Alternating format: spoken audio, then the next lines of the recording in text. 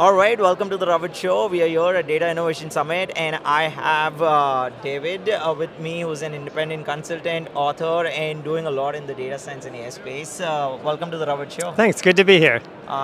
David, I know you have talks and you've been doing that, so I would love to know a little about that, but also just for our audience, would you like to introduce yourself, tell us what you're working on? That would be interesting. Yeah, sure. So I'm from the US originally. I've been living in Europe for the past 15, 20 years. Nice. Formerly headed up global business analytics for the eBay Classifieds group.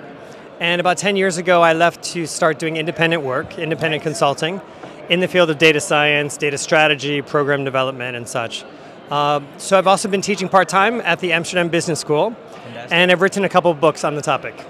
So this is my second time here at the Stockholm conference, and really excited to be here again. Okay, this is awesome, and I always love to talk to the authors because you all have a little different perspective, but a lot of educational content that you put out for the audience out there.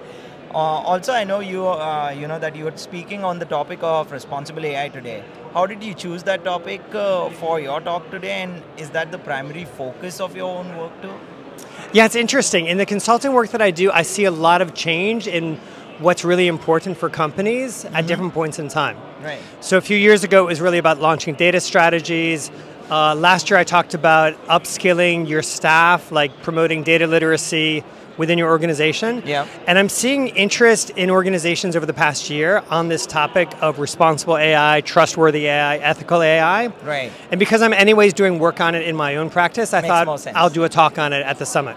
Yes, exactly. So thanks for sharing that. Also, what does the term responsible AI refer to, and why is it important to the companies right now? What do you think? Yeah, so what we're seeing is because, like it used to be AI was sort of like a small part of what you did. You did it for marketing, you did it for certain applications that weren't as core.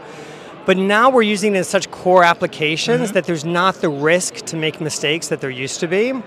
And so we're seeing, for a number of reasons, a greater importance on responsible AI, or trustworthy AI, or some people just call it excellent AI, right? Because of the legal frameworks that are coming out, the GDPR, the EU AI Act. Yeah. It's compliance with those, it's higher product quality, things like that. There's a lot of things that go into that very general term. Okay, that's pretty interesting. That also brings me to another interesting question around, I feel sometimes responsible AI in different regions and different countries is approached in a different way. But how do you look at it? And because you work with, I'm pretty sure you work with a lot of companies in different countries too. So how do you see that approach there? Yeah, that's a good question.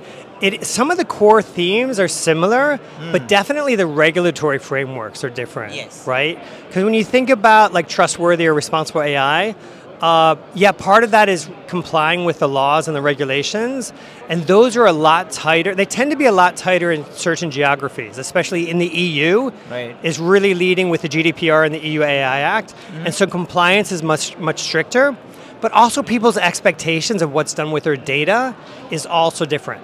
Some geographies have more expectations of privacy, invasiveness, and so that's going to be different.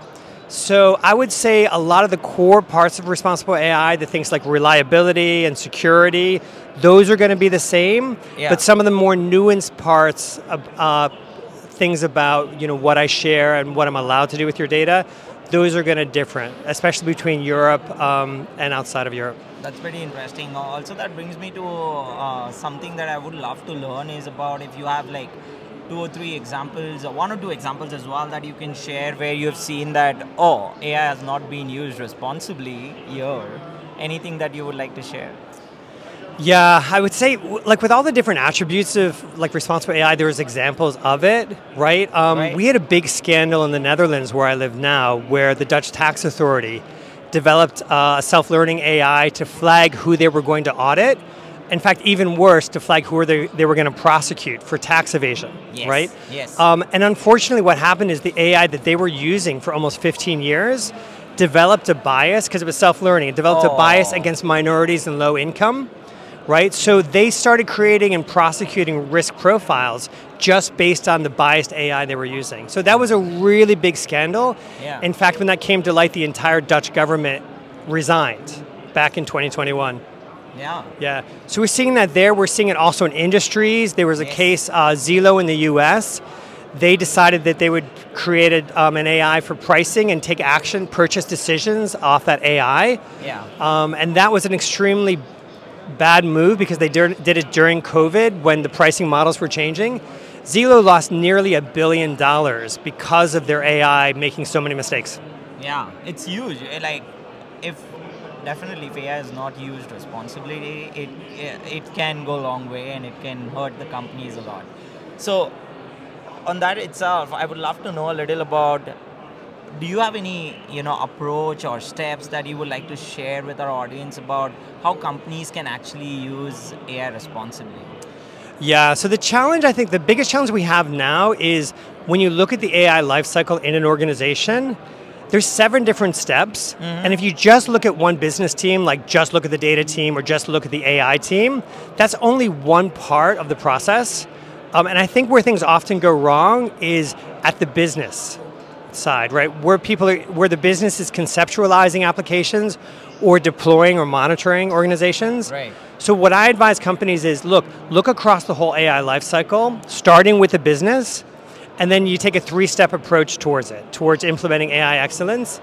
And that's the processes, the educational resources, and the core principles, right? So really start the ball rolling with those principles and take the concrete steps, but do it across the organization. I think that's a very good point in terms of, obviously how you can implement responsible AI in the organization. And it takes a while. How long do you think a company, say an enterprise, would take? And it can depend on various factors, I'm pretty sure about that. But how long ideally you would say for an AI, for a company to actually implement AI responsibly? Yeah, it is definitely an ongoing process. What I've done is to start with like a workshop with the senior leaders, right? So you have a workshop for an afternoon with the senior leaders.